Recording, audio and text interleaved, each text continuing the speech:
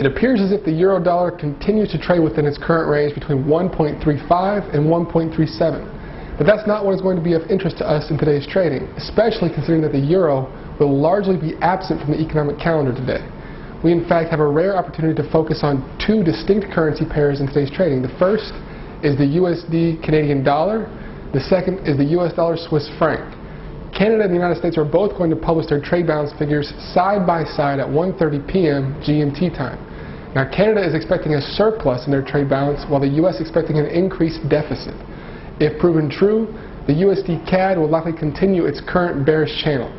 Now Switzerland will also be publishing its decision on interest rates and other monetary policies.